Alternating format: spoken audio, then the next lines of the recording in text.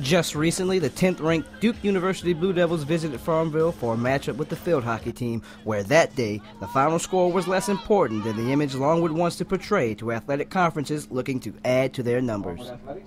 Athletics Director Troy Austin remains optimistic that all Lancer sports will have a home soon, and that playing big-name schools like Duke will only raise the university's profile. I think the biggest impact comes with regards to student athletes and recruiting.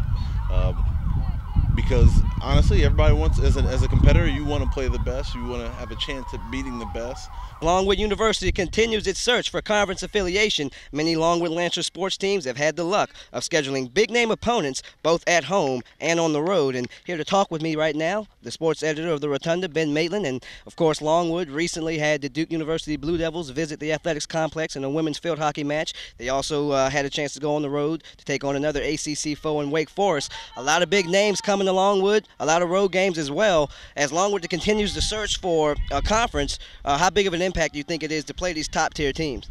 It's a big impact, Keenan, in that, it gives us the exposure. You mentioned playing Duke in field hockey and Wake Forest in field hockey, and it does give us the exposure. And I only see good things coming from them down the road. As we head into the basketball season, baseball, softball, and all those sports as we hit the fall months and the spring months next year.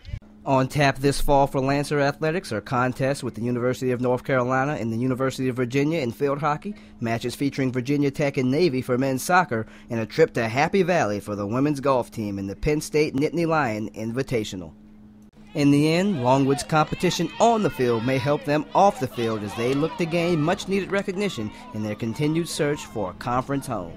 Reporting for the Rotunda Show, I'm Keenan Crump. Again, your final score.